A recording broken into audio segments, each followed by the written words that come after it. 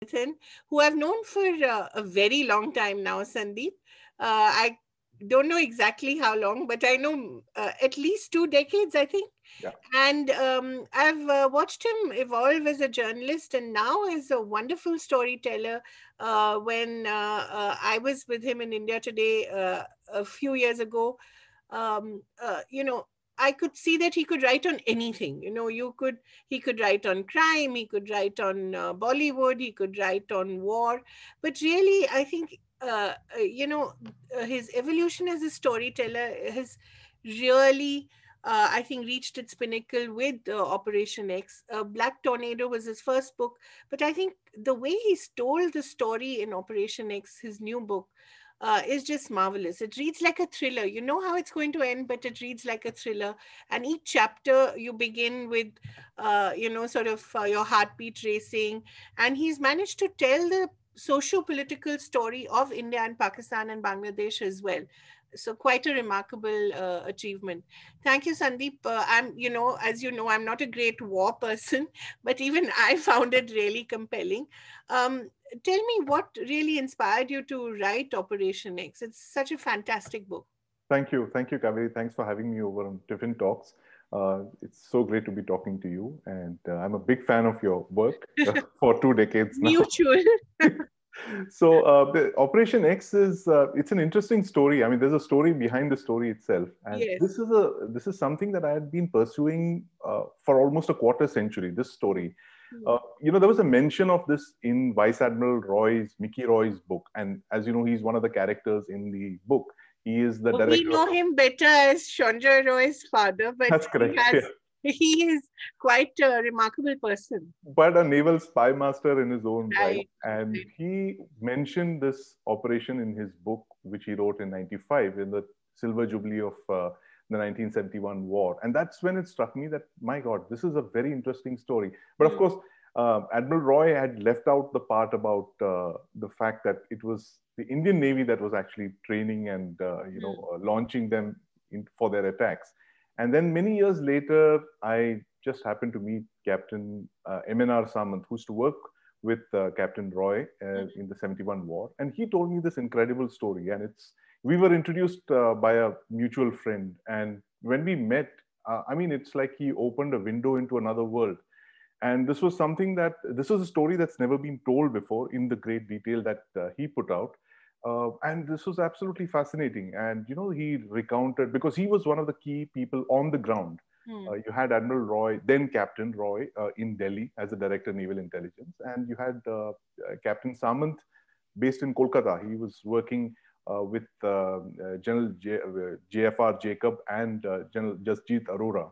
And the naval component of the Mukti Bahini guerrilla training was the smallest component, but Right. it's one of the most significant operations because, I mean, like you've read in the book, it's possibly the only time in military history that you have such a large number of civilians being Hmm. trained as marine commandos, Hmm. to launch attacks in East Pakistan. And what they achieved was, I mean, it's fantastic, as in like almost 100,000 tons of shipping Hmm. that was, the ships that were bringing in food and ammunition and soldiers into East Pakistan, they were being targeted by these, the free swimmers that were being trained by the Indian Navy. Hmm. And between August and December, they had sunk this 100,000 tons. And so this story, when Captain Samant told me, I mean, I almost thought he was making it a lot of this up, but then it was true. I mean, he had his papers, he had his diaries, and he had recounted this entire story. So it was actually left to me then to kind of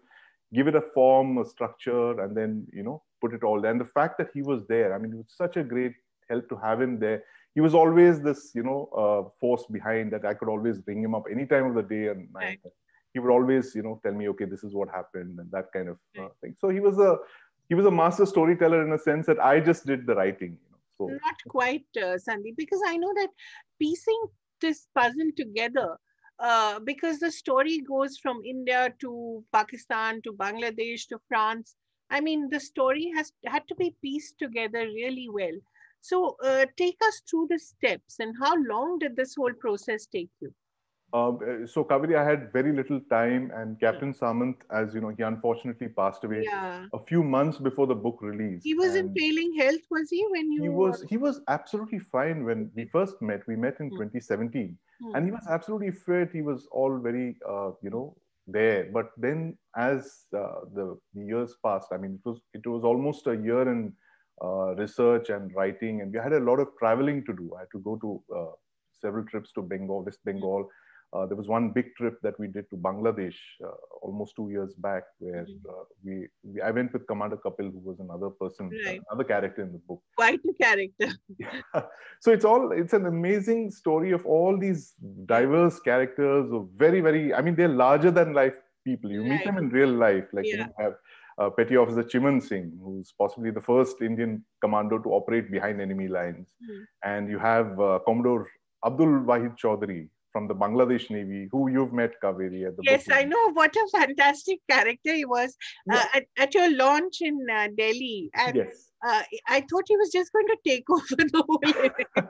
No, so that's it. I mean, he is a man. I mean, you can imagine at the age of 26, he was almost 26 years old when he inspired this entire crew of a Pakistani submarine Yeah. that was To, in France yeah. To to desert. defect Yeah. and desert and, Yeah. follow him all the way to India. I mean, you can imagine the kind of charisma that he had to Yeah. convince these, and many of them were like almost double his age. They were much older, much senior Hmm. to him. They were all enlisted men, but Commodore Chaudhary had this gift of the gap. He was an enlisted, man then. He was a Hmm. young sailor Hmm. on this submarine, but he had this conviction. He had this ability. He believed very, deeply in this, and he led these men with him back to India. And that the book, of course, tells the story of their escape, Yes. how they're facilitated by the Indian embassy in Spain, and they're given, fake papers, and all of this is true. I mean, it actually happened, and it's just Absolutely. It reads like fun. a Lecard novel. Thanks. And when Commodore Chaudhary comes to India, he's launched on a second mission, which Yeah. is to take another group of commandos, a very Right. large 50 or 60 commandos, into East Pakistan. And now both of these missions could have resulted in certain death for him. Yeah. Desertion is a crime punishable by death, and to be a saboteur, to lead a group of saboteurs into your a native country. I mean, that's another, a crime that could have resulted in his certain death. So here was a man who was, cheating death at every turn and, leading his thing. And he's still the same today. I mean, almost 50 years later, he's almost unchanged, Yeah. You by can age or see by that. time or. Yeah. You can see that enthusiasm. Even Chiman Singh, isn't?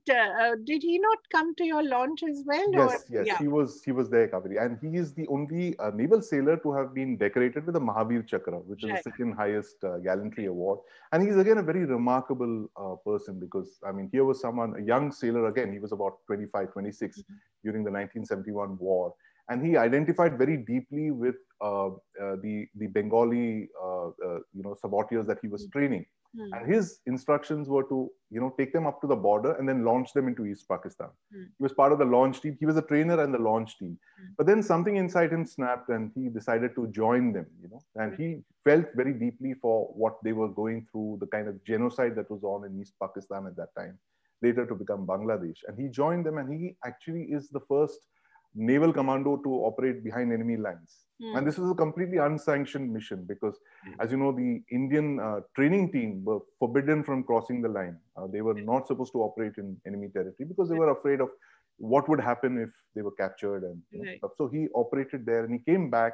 And it so happened that he was captured by our own people, because the Indian army didn't believe his story when he said that, Right. look, I'm a naval thing, and so he would been interrogated. And he's the one who meets Indira Gandhi in hospital. That's right. In That's towards that's after a the lovely end of the war. incident. Yeah, just narrate it for our viewers, because it's a fantastic incident. Yes, and so it's Chiman Singh is he takes part in this gunboat raid, the Indian naval gunboat, the only Indian naval gunboat raid um, after the outbreak of the war around the 6th of December, and the those gunboats are unfortunately shot up by our own aircraft. Out of the three gunboats, two are completely destroyed, and Chiman Singh happens to be on one of them. He's taken prisoner by the Pakistanis. He's, of course, he's very badly injured. He's treated for his injuries.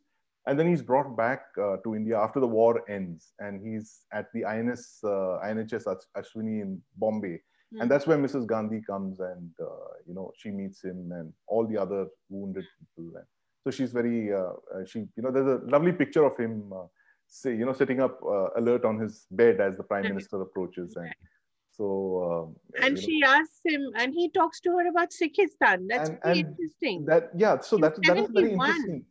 And in 71, so Chiman Singh said that he was mistaken for being Sikh because Hmm. of his name and the fact that he had a very long beard Right. and long hair as well, because the training team, they were asked to not they didn't have these access to shaving, hot water, the barbers and stuff, so they all grew their beards and they look like nothing on earth. So he was mistaken to be Sikh, and he actually told me that one of his interrogators, the Pakistani officers, actually said, "Oh, Chiman Singh, we're doing so much for you," and he mentions Sikhistan. He didn't say Khalistan, but he said Right. Sikhistan, and there was this deliberate attempt by his captors to kind of say that look, we're doing this for you, so why don't you come over to our side, that kind of thing. He mentioned this to Mrs. Gandhi at that time, and that was a very interesting point. So he said that, well, the Prime Minister was clearly preoccupied, and so she just he said, look, this mentioned this word Sikhistan, and as history, as we know from history, it was just a Yeah. decade later this Yeah. whole thing exploded, and that It took was her life. it took her life true. And so But this was I the like early the way warning. she says, "आप अब आ गए हैं, आगे आगे अब हम करेंगे." Correct, that's right. Apart from these heroes, these military heroes, you also have these amazing characters, like Yahya Khan, Tikka Khan. Yeah. I mean, these were all, I mean, some vicious and, also larger than life, created havoc in Bangladesh. Talk a bit about both of them, Yahya Khan as well as Tikka Khan, who was known as the Butcher of Balochistan, right? That's correct. Yeah. So Yahya Khan is the second military dictator of Yeah. Pakistan. He kind of deposed Ayub, Field Marshal Ayub, and he took over in the late 60s. And he had this grand vision of, the guy who would actually bring democracy and stability to Pakistan. And He as was you know, based in Dehradun, right, Sandeep? yes. Hmm. So all of the early Pakistani generals and all that, because undivided India, they were Yeah, all trained here. yeah, So you have the classic case of, in the book itself, you have Captain Samant, yeah. and you have his adversary on the opposite side, Right. who is someone who he shared a room with for 3 or 4 years. Can you They're the imagine same. how Yeah, it must have been? it's almost bizarre the kind of thing that erstwhile comrades were now on opposite Yeah, sides. So Ayub Khan was deposed by Yahya, and then yeah, Yahya took over with this thing. And as you know, Kaveri, all dictators in Pakistan have this God-given mission to set things right, which is why they take over the country, and yeah, then they realize they leave it in a bigger mess than it was when they took over. And Yahya also believes that he's been sent by God to set the country right, and he decides to hold elections and devolve power to the people. And as you know, the elections that are held result in Mujibur Rahman sweeping right. the elections and actually making a claim to be the Prime Minister of Pakistan. And Pakistan. Yeah. that is when Zulfikar Ali Bhutto says, hey, we're not going to let that happen. And that is when the whole trouble starts in 1970, and they hold the results of the election in abeyance. And that is when the East Pakistan, rises up in ferment, and all the troubles begin. And that's when the military comes down heavily on them. And March is when the whole thing begins, in March of 1971, where they imprison Mujib. the Sheikh Mujib, and they bring about one of the worst incidents of genocide Just post like, the Second World War. yeah. And it's captured in very graphic detail by this journalist called Anthony Mascarenhas, Right. possibly one of the bravest journalists in the 20th century, the Pakistani journalist who saw this unfolding before his eyes. And he wrote it in the Sunday Times because he couldn't publish it in Pakistan. Right. So this thing of genocide that he saw was, it had the sanction, it had the support, it had the connivance of the entire Pakistan military, starting from Yahya Khan. And he had dispatched this guy called Tikka Khan to supervise this thing. And Tikka Khan was someone who had distinguished himself infamously in Balochistan. He's called the Butcher of Balochistan, and then he becomes the Butcher of Bengal, and he's sent there. And his instructions are to carry out such a reign of terror that the Pakistan army should never have to return again. And what you see them doing, and it's recounted by Mascarenhas in that Sunday Times article. It's possibly one of the most influential pieces written in the 20th century. It's just got one headline, just genocide. Genocide. And he describes what they're planning to do, which is completely destroy all opposition within East Pakistan. And they even talking in terms of re-engineering the population there. They want to bring a breed of new East Pakistanis who will be completely beholden to West Pakistan. There would be no rebellion. They would do away with all the, Awami Leaguers and the minorities and all of those things. And this is the plan that he describes in very great detail. So in a sense, this is, Kaveree, war is never righteous. I mean, but when you're faced with such evil, whether it's in the Second World War, what the Germans were doing to the Jews, or what you have here in 1971, this was a righteous war, if you look at it in that sense, because this is what they were what Mrs. Gandhi was up against. She had a major point, and she read that story as well, and she later said, she told this, I think she said this to the editor of the Sunday Times, that that article was one thing that turned my mind about what was going on in East Pakistan. I was absolutely convinced after that this is the right thing for me to do. That's why journalism still matters. Yes. But Sandeep, what has the reaction been in Bangladesh to this book? We know that in India, people were surprised. I think a lot of people didn't know about this incident. Perhaps people even in the army and the navy. What was the reaction in Bangladesh? Well, Kaveree, overwhelming reaction. A lot of people have absolutely loved the book and all, but it wasn't news to them. Oh. And this is the strange part, that there have been several books on these operations written by Bangladeshi authors, but all in Bengali. Okay. But it was written from their perspective. Now, they never knew, for instance, that there was such a large, well-organized Indian Navy machinery working there. They knew a few names of the people and the trainers, which would indicate that, yes, there was government support, but they didn't know the extent to which it was. And there have been naval commandos. They called naval commandos there, incidentally. It's an honorific for them. And one of them, called Khalilur Rahman, unfortunately, I couldn't meet him.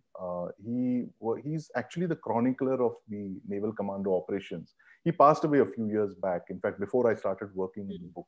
And he's brought out 2 or 3 books on this, which details, and he's compiled the biographies of all 400 plus naval commandos. Wow. And, very, very big books that he's put in great detail about the operations and all that. So in Bangladesh, it's already well known, the heroes they're featured. I mean, Commodore Chaudhary is a national hero, decorated with, 2 gallantry awards. Even our 1971 war heroes looked upon, very, very favorably there. And so they knew about it, but, they've kind of welcomed it.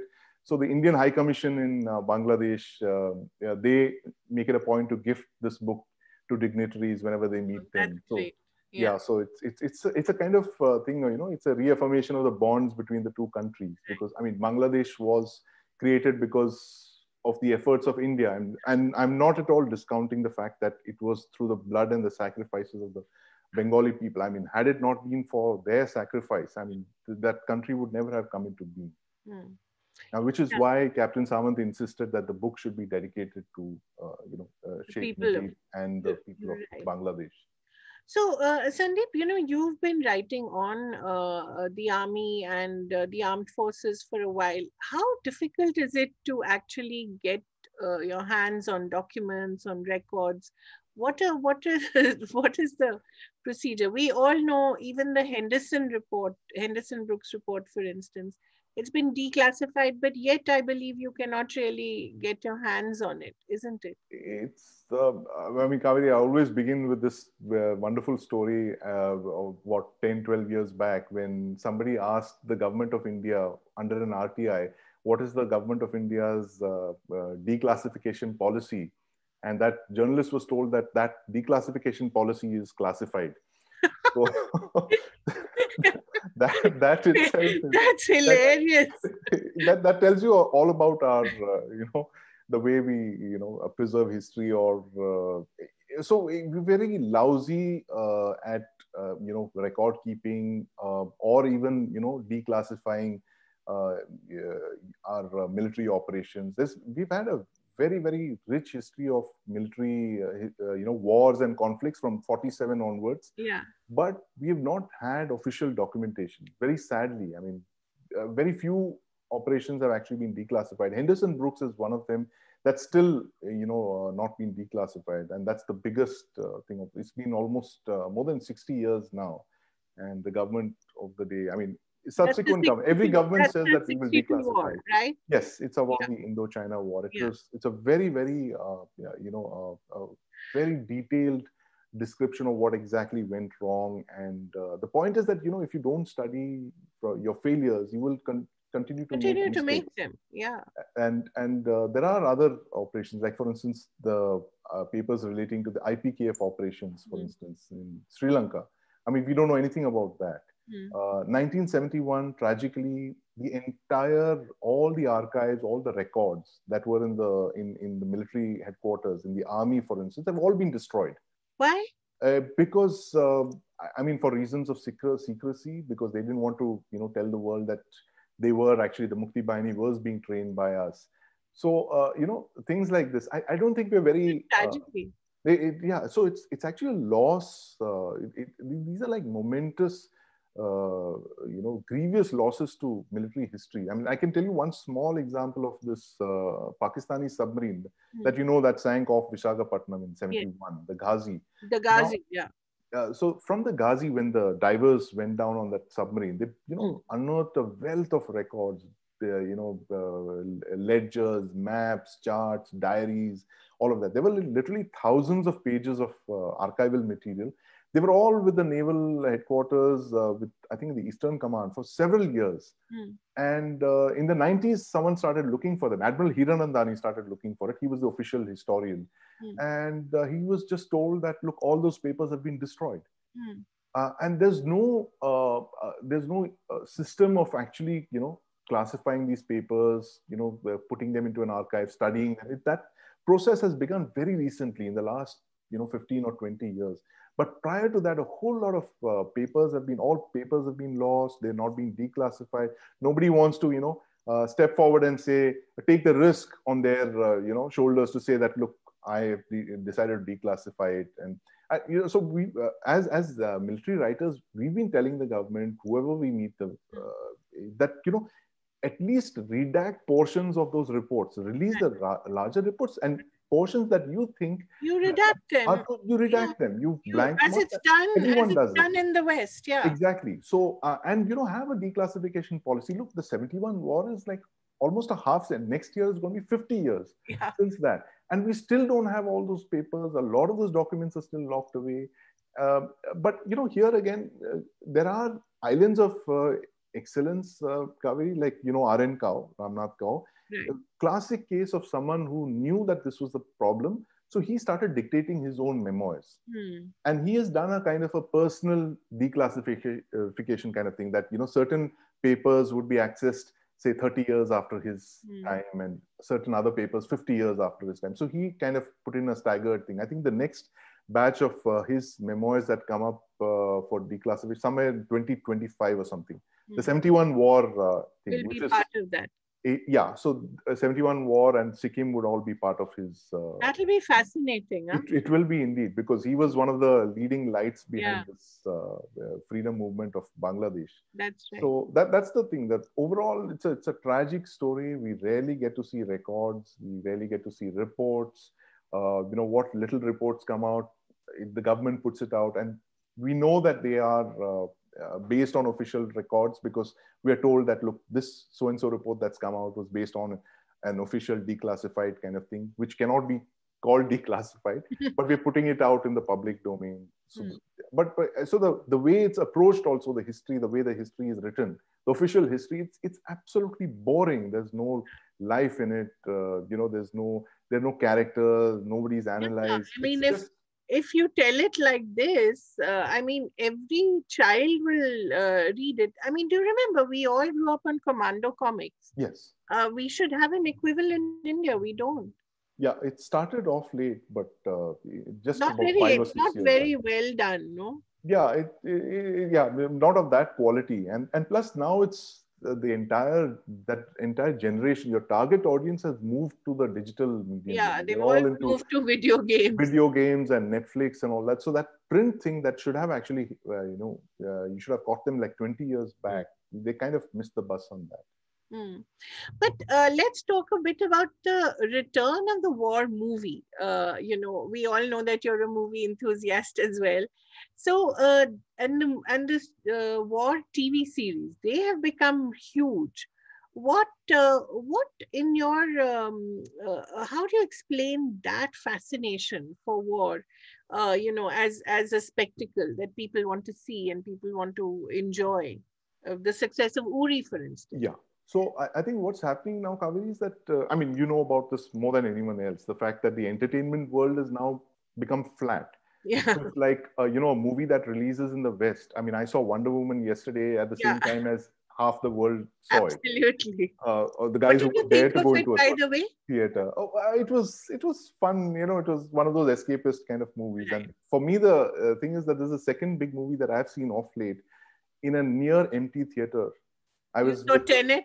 four people. Tenet was three of us, me, my wife, and a friend. So that's That's three. it. And Wonder Woman was with five people, the three of Wow. us and two other people in the hall. So, Right. I mean, that actually makes me worry about the future of cinemas, Yeah, yeah, but not about entertainment. I think because right. entertainment will Exactly. always find an Yeah, outlet, and yeah, we've seen it with OTT. right. So, coming back to your point about the war genre, what's happening, I think, is that because of this flat earth that we're looking Mm, at in terms mm, of content, that we're seeing a lot of content from overseas. Like, so, people are the younger generation of today, they're asking, like, where are our stories? Where are our war stories? Where are our war heroes? Where are our commandos? So you had the film called Uri just coming in right at the time when that entire OTT thing had begun to pick up in India. And, it's to the credit of Ronnie Screwvala to kind of pick up a movie like that and give it the treatment that it mm, deserved. mm. And I mean, if you look at the treatment that it got and the special effects and the acting and all that, it's almost on par with a Hollywood action I film. agree. And Very slickly made. so very slickly made. So the problem with all our war films is that they got bogged down in a kind of, a patriotic kind of thing, Yeah, the or, border, the border. That's right. songs, and the Songs, families back melodrama. home. Yeah. Yeah, So one of the war film stories that I'd written for you many years back in India Today was I remember talking to Amir Raza Hussain, who was doing right. the thing on Kargil, the huge day, and he said, "We don't make war films. We just make song and dance films with some war theme."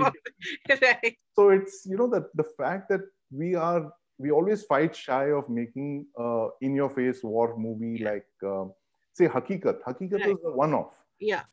The whole horror of war, what a defeat is all about. I mean, we've never touched that subject, for Yeah. instance. We will never make a movie on Sri Lanka. I mean, I would really be curious to see a movie on the IPKF experience, for instance. Exactly. That never gets made. A 62 war would never get made Yeah. because these are, I mean, this is all about soul searching and looking inwards. I mean, what did we do? Why did we go there? Why did we do what we did?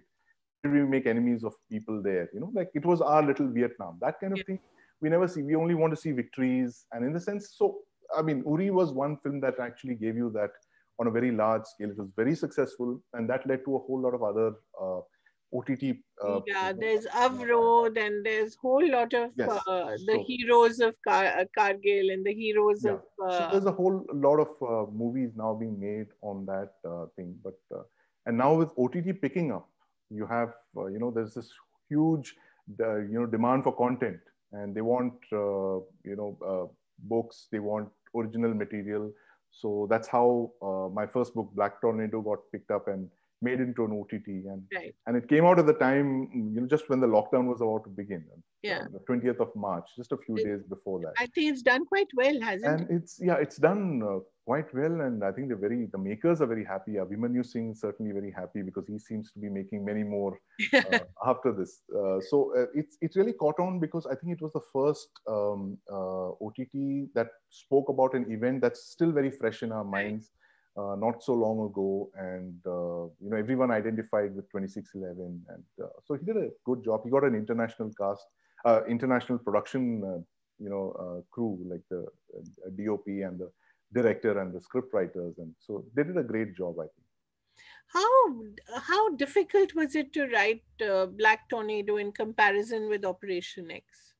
So, Kaveri, again, Black Tornado was something that, after that initial phase of the first wave of reportage that was done on 2611, I came in, as usual, a few months later after being the magazine guy. Yeah. And I started looking at a story that we could tell about this. I was actually looking at it for India Today magazine, and indeed a lot of it did come in. The coverage came into the magazine, but then I looked at the larger story, and I said this whole thing of planning the operation and all the characters and all this deserves a book. It can't be told in this. And just like I had Captain Samant in Operation X, I had this friend of mine who was in uniform at that time. He was my supporter and my guide.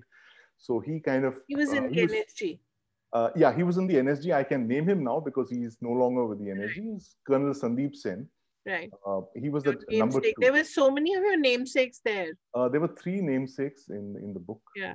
with the same first name, and myself included, we would be like four of us Yeah. with the same first name. So we used to joke about having a party of all of our Sandeep. Sandeeps.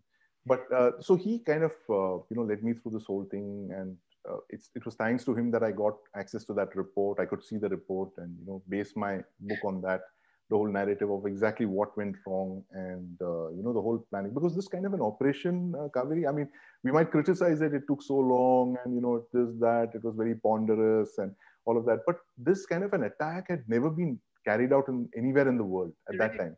So it was like a On black swan event. multiple locations at the same time. So it was like 9/11. The only difference is that you had these terrorists on the ground running around at different places. And the original plan, actually, which is what the NSG believes, is that it was to have 5 parallel sieges. That you would have 2 in the Taj, which is why you had 4 terrorists there. You would have 1 in the Kabard house. You'd have 1 in Bombay VT station, the Chhatrapati Shivaji station, and of course the Oberoi Hotel. So it so happened, this is so fortunate for them, is that the terrorists lost their way. Kasab and Ismail Khan at the CST station, they lost their way. They were actually supposed to take hostages and go up into the old building. And then hold out over there, because they were looking at iconic landmarks. They wanted to capture landmarks and say that, look, the city is now under our thing. In a way, it was a little like the blast of 92, 93, because they also targeted iconic structures, but not these hotels. I think that was what was so frightening and new. Right. Yeah, so that so this is my my little thesis, is that the attacks from 93, if you see, there have been 3 sensational attacks on Mumbai from 93 to 2008, over 15 years. There's 93.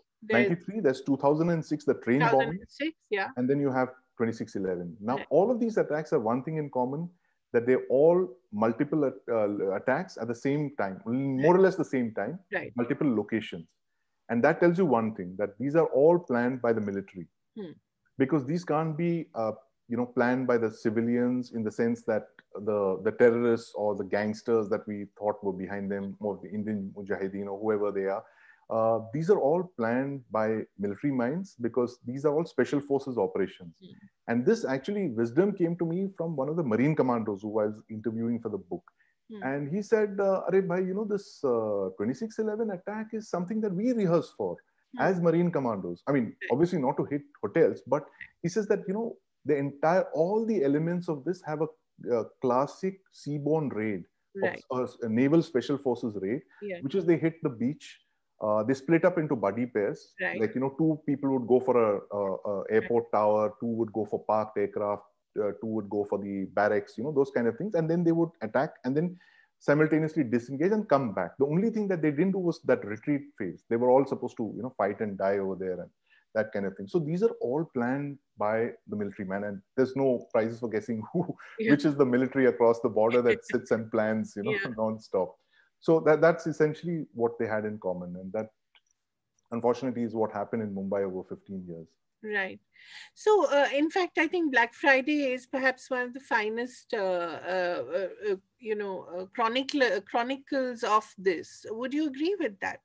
The Uh, 92, 93 blast. Absolutely, and I think it was the first one of its kind, and this was a movie that And the book probably only on which Anurag it was Kashyap could have based. made. Yeah. And the book And, on which, of course, it was based by yes, a and former Hussein, and colleague. again, Hussein, I worked on that book incidentally. That was my Oh, you first did? exposure. Yes, that one chapter of the interviews with the bomb blast survivors. Oh, okay. That was my work, and Hussein actually. We used to have these sparring matches in office at the Indian Express, Yeah. and so Hussein said, "Look, this is your payback. So For, you have to." So I took some time off from work. I was in the Indian Express then, and I went right. and so that was actually my the closest that I came to the. I mean, I have seen those blasts in '93. I was in Mumbai at that time, but then to meet with all the survivors, that's when the whole the horror of the attacks actually unfolded. The fact that so many hundreds of people had been killed, over 250 people had died, and 600, I believe. Yeah. more than 1,000 had been injured. Right. And it's like the kind of it's again military, because you had military grade explosives being smuggled in from the sea. You had AK-47 Type 56 rifles, very famous now, Yeah. thanks to a movie star, and all of that were brought in. And incidentally, Kaveree, this had a second phase two as well, Yeah. and that is what they actually carried out in 2611, which Right. was to get these trained underworld operatives to go and attack all these various landmarks. They were planning to send them and attack the BMC headquarters, the Mantralaya, and all those places, and literally gun down government officials and all that. So it was a very elaborate terrorist attack.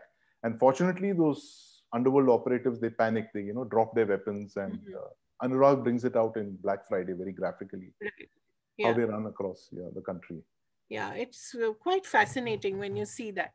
So, but Sandeep, you've also been successful in accessing some sort of classified material for all the work you've done on Netaji Subhash Chandra Bose. Talk a little about that as well.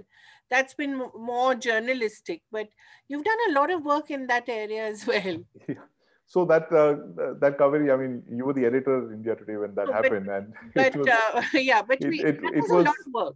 it was yeah that is again something that happened by chance, Yeah. because it was this very, very passionate researcher that I'd met, who'd been following this Netaji story for far longer than anyone else, and almost 2 decades. Anuj Dhar, right? Anuj Dhar, Yeah. and he's the man who came to me with a whole set of documents. Yeah. And when he, I thought this was just another, oh God, Crank. another, so when I actually sat down and I read those documents, I was looking at the names of the people who were there in those declassified papers, and these were all intelligence bureau papers. Right. And what struck me was the fact that IB documents are normally never declassified. So what had happened is that someone in Kolkata had declassified the State Intelligence Bureau correspondence. Now the SIB, you have a IB here in Delhi, and you have an SIB in Kolkata. So it's almost like mirror images of Right. each other. So you had a lot of the correspondence from there with the names of all the senior people who were being reported to. That these, the story, of course, is the fact that Netaji's family was under surveillance for decades after independence. Yeah. Until the late 60s and possibly even into the 70s, because they were seen as, potential political foes. And this work was done by the branch of the IB that looks into, the political side of things, which is not very well known. but this has existed since the time of the British. We just look at the, mobilization, political mobilization, Indian political workers. This is the machinery that had been set into motion by the British and remarkably continue to work even after independence. Right. In exactly the same way. So, when we say all our colonial institutions, our colonial buildings, some of them are still continuing in the same fashion. Yeah. And this is exactly the reason why I say that, we must have police reforms. We must reform the police, the judiciary and all. We cannot have institutions continuing this just because they continue to operate doesn't mean they are the best, fit for purpose in our present times. Right. So, Sandeep, now when you look back at Operation X, what is the kind of feedback that you're getting from our film friends in the film world? Are they interested in adapting it? What do you hear? Kaveree, a lot of people have approached us, me and Captain Samant's family, but somehow I don't find them to be the kind of filmmakers who could do justice to this. Yeah. Now, Captain Samant's family is deeply passionate. They're very passionate about this book because it's Captain Samant's life's work, and they're very, very, emotional about this subject and the book. And so both of us, whenever we kind of look through these offers, we find that they're not being filmmakers who could do justice to this thing, because it will also be it's across the world. No, it will have to go to Europe. It will have to go to Bangladesh. It will have to be partly in India, everywhere. Right, and it can't be approached the way a normal war film is done, because this is so much more, like you mentioned, and not only the fact that it's not only a military operation, but it's also the whole geopolitics of it. There's all these personalities. There's Mrs. Gandhi, there's Sheikh Mujib, and Yahya Khan. Will have to make an appearance. And yes, at some point, and also it's a kind of a genre that it's almost defies description in the Indian context. I mean, it's a bit of the spy. It's a bit of the wild geese, or it's a bit of the sea wolves. And it's a whole lot of things, because there's military operations, there's training, there's guerrilla operations, and of course then there are the bad guys as well. So in a sense, it couldn't be made as a feature film, like a normal 2-hour, 3-hour film. I would imagine a OTT would be something that we would be looking at. Yeah, and each episode will have its own hero. And General, our friend Chaudhary will play himself. Yeah, Commodore Chaudhary is, in fact, we joke, about him. I mean, he's a fantastic guy. He's a great sport. So we always tell him, Chaudhary sir, you are an action hero. You're acting in your own movie 24/7. It's just like. But there are all these, and there's another very interesting character again, Kaveree. He was there for the book launch. This Brigadier Ponwar, Basant Ponwar, who runs this training school that trains policemen to become guerrillas, jungle warriors in Chhattisgarh. Wow. And he's found himself into Arundhati Roy's writings. Arundhati Roy calls him the rumpled stilt skin of the war against the Maoists. Oh, really? And he began his thing in 1971. So he's there in the book as well. So he's another fascinating guy. He's another action hero. So there's so much waiting for you, Sandeep. So is it a problem of plenty? What do you do next? Where do you go next as a storyteller? That's always a challenge. One second, Sandeep. There's a question, so sweet, from Neelam Matthews. Sandeep, would you look at acting at some point? And acting as what? Well, probably playing myself, in one of these little things. One of these series where you're the intrepid journalist who's putting the story together. Or as Manu Joseph, as we saw Manu Joseph in his own movie. As a journalist. Asking a question which nobody could understand, not even the poor scientist who, is talking about life, extraterrestrial life. Even he can't understand Manu's question. So that's Manu, I mean, great guy. That's typical. But what a film again. I thought it was such a fantastic adaptation, It's Manu Joseph meets Nawazuddin Siddiqui. I mean, it's Yes. amazing. It's as great as that. And yet so contemporary. I Yeah, mean, it may as well have been written and filmed now as we speak, yeah. Sorry. So we were talking about what next for you. So, these are two military operation themed books that happened to me almost by accident. It's not like I went around looking for it. It just so happened I was there, the right man in the right place at the right time, Right. I guess.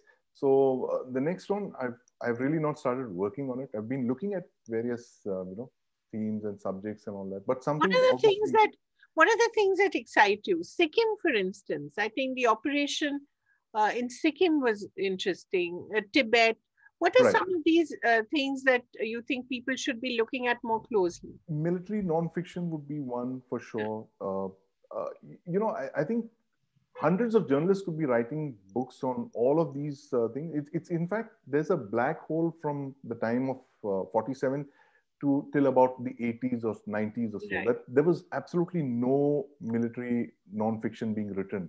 You just had these very rare official accounts of military operations, or you had these hagiographies of people saying, "Oh, I was there and I did such a Right. wonderful job," and that kind of thing. Or you had the very rare book like say Himalayan Blunder by Brigadier Dalvi and Right. a few books like that. But overall, I think the whole the way we approach military nonfiction, it's been a big disappointment. I mean, I It's think the way we approach history. We is don't. the way we approach Yeah. history exactly. So we've not done justice to a lot of this thing. I mean, there's not been very great books written on the 47-48 operations in Jammu and Kashmir. Exactly. I was That about to say, for yeah, instance, when the raiders came to yes, the Baramulla, Raiders came, wouldn't that be a fascinating book to write? or William Dalrymple has been doing some great work. I mean, the Anarchy. I just finished reading it Yeah. yesterday, and Yeah. it's almost unputdownable. What an account of almost 100 years of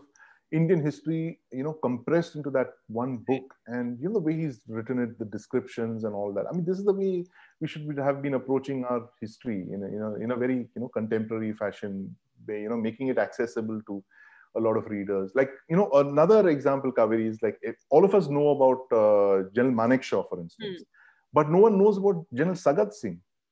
Who's I mean, sorry, even I don't. okay. Well, so General Sagat Singh is the person who was one of the army commanders who basically moved into East Pakistan in 1971. And he's possibly the only person who's defeated the Portuguese, the Chinese, and the Pakistanis. Wow. And we know so little about him. He retired as a lieutenant general, so he was Operation to liberate Goa. Op Vijay, he was part of Operation Vijay. 1967, the Nathula incident, the Nathula and Chola incidents, if you remember, that he's been played by Jackie Shroff in a very small role in J.P. Datta's film. Okay. But he's again a fantastic military commander who literally thought out of the box, self-trained. He's a man who kind of rose, he rose from the ranks. He was a soldier, he's a humble Sipahi, and then he rose up to become a general.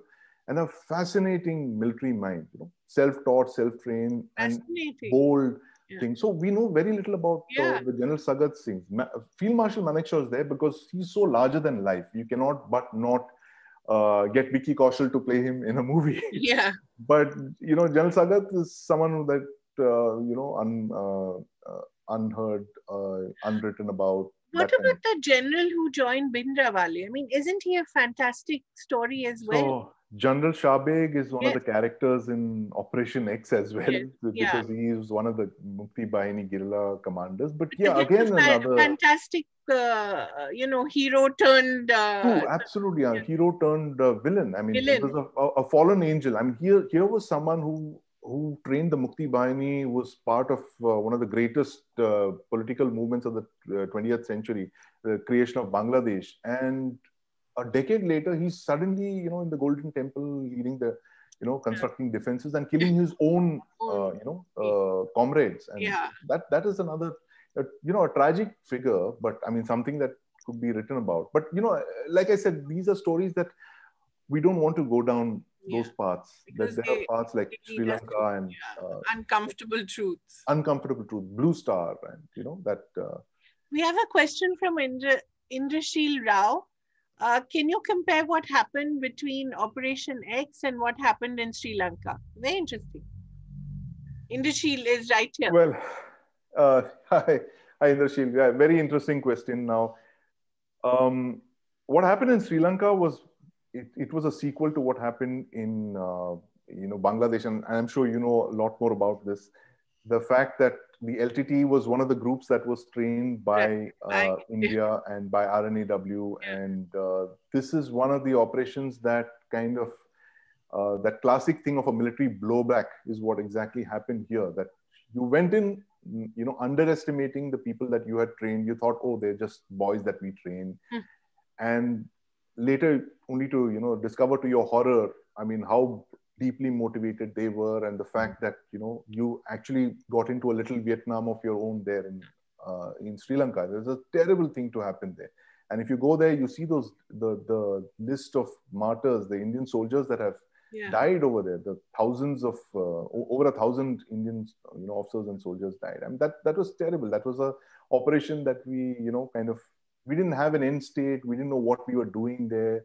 There are people who say that, in fact, this whole IPKF intervention was something to distract people from Bofors, because you had the Bofors scandal going on at that time. So Operation X, everything, it's all glory and ends so beautifully. You have the creation of you have the Mukti Bahini being trained, and you have the creation of Bangladesh at the end of it. I think we didn't have Admiral M.K. Roy and Commander Samant there. Yeah. Well, yes, we didn't have someone who, well, you did have Admiral Roy. He was in the Eastern Command at that time. It was, I think the main activity was after he left, actually. Yeah. Main activity in 1985. Yes. Admiral Roy retired in 31st March 1984. Well, there you go. So he now Sri Lanka, IPKF, not a very happy story. I mean, you think it was very badly planned? What do you think? Yeah, it was. We didn't know why we were going in there to Sri Lanka in the first place. A lot of people went in there not unprepared. They didn't have maps. They didn't know what they were doing there. They thought it was a peacekeeping mission, but within a few months, it had turned into a complete war, that you were fighting the very people that you had trained. Right. And then you had an even bigger blowback when the same people that you trained came and assassinated your former prime minister in 91. Yes, because actually, I mean, you can see the difference between Mrs. Indira Gandhi and Rajiv Gandhi in the vision. Yeah. Yes, true. And the clarity. But what could have been done with the IPKF? What do you think could have been done? I think there's lots of things that could have. It would have been to get the Tamils to get a kind of this was one of the part of the Indo-Sri Lanka peace accord. It's just to get them autonomous, a limited autonomy within the larger framework of the country. How could it have been achieved? It could have been done. It would have very easily been done. In a covert way, like Operation X, you think? No, not in a covert way, because that would mean you'd be working against the government of Sri Lanka. So the end state for this would have been to give Tamils some kind of autonomy within Sri Lanka, but not necessarily a breakaway state as the LTT envisaged it to be. That's what the problem, I think, Kaveree, in the LTT case was that we all misread Prabhakaran. Everyone, including Rajiv Gandhi, including RNAW, they all fatally miscalculated. They all thought that, Prabhakaran, they underestimated him. They didn't realize how deeply committed he was to an independent Tamil homeland. Like they underestimated Bhindranwale. And exactly. So Bhindranwale was a creature of the establishment, and he was created to drive a wedge in Punjab politics. And here again, you had Prabhakaran, who you used over there, and then he kind of turned back on you, and then he went on to do what he did. But there was because the fact is that the Tamils in Sri Lanka did have a grievance, just the way the Bengalis did in East Pakistan. These were not manufactured by us or something. The fact is there was a pogrom in the early 80s. You had anti-Tamil riots over there. The Sinhala majority did turn against Tamils, and which is why the government of India intervened at that point, and they decided to train them and send them back and all that. But the end state was certainly not for a breakup. Yes, I think Prabhakaran was also ruthless. I believe he murdered his own brother. Yeah. I'm not sure about that, but if you ask the Sri Lankans, they will tell you that the LTT has possibly killed as many, if not more, Tamilians than they did. And the way he went about ruthlessly eliminating all opposition, whether all the other groups were kind of decimated, subsumed. Yeah, he was not a statesman in that way. He was a warrior whose entire thing was war, and he never had that peace thing. See, every conflict has to have an end state kind of. You have to come to the political table. You have to have a Sheikh Mujib. Yeah. You have to have a Colonel M.A.G. Osmani, who's your military commander, but you need to have a Sheikh Mujib, and that is the larger than life figure. Unfortunately, in the case of the Tamils, you had this Prabhakaran who just consumed everything else. And there was just him. He was this military warlord, and he didn't believe in any political settlement. For him, it was all eternal conflict and all that. And in fact, that's another fascinating story that there have been journalists who have written about this. But this is again the thing about how the conspiracy that he hatched to kill Rajiv Gandhi. For example. This is something that I've written out in India. You've written quite a bit on it. Yes. And the very fact that, I spoke with former investigators of the CBI who said that, the minute Prabhakaran had signed a death warrant for Rajiv Gandhi, there was nothing that could be done to save him because they had prepared, a fallback plan after fallback plan. That they had a plan A to kill him here, they had a plan B to kill him there, and the plan C to kill him in Delhi. That's how, fiendishly organized this thing was. And so this is how the LTT was. It was just it was like a organization that just believed in endless violence. But it's now more or less defunct, isn't it? Yeah, it was. I mean, the way it was done. I mean, 11 years back. I mean, that calls to question the methods that they used, the Sri Lankan military. But they finished them. But they literally, they decimated the LTT, physically defeated them and killed all the leaders. While there is a lot of grievance in Tamil, among the Tamil people, I've been to Sri Lanka. You went there, you did a story. Yes, and the fact is that Tamils are very upset with the kind of monuments, for instance, that have been erected in Sri Lanka, in northern Sri Lanka, in parts that were held by the Tamil majority areas that the Sri Lankan military has constructed. It's left a very, very bitter taste in their mouths. They see these monuments as, monuments to their defeat. I mean, this is something that countries which are fighting civil wars like us, we've been fighting civil wars endlessly from 70 years. But never have I seen a monument anywhere commemorating a victory against your own people. Right. So that is the difference, I think, the way India approaches an insurgency or a separatist movement vis-a-vis other countries. And I think that's one good thing that we do. And despite all even in Jammu and Kashmir, I think even in Jammu and Kashmir, I have never seen a monument that commemorates the victory of the Indian army or any particular operation or something. Because at the end of the day, very statesman-like view. Yeah. Thank you. but that's a fact. It's despite whatever the criticism of the security forces and all that, the understanding, the larger understanding is that, look, these are our own people that we are fighting, and there is no honor in these kind of killings or celebrating these murders or deaths or encounters and all of that. So I think that's a great point. Sandeep, more or less, I think we've come to the end of the discussion, but I want to ask you, we live in such difficult times where, you have to wear your nationalism on your sleeve and you have to flaunt it. You who've studied war, who've seen war from the front line as well, you know the costs of war.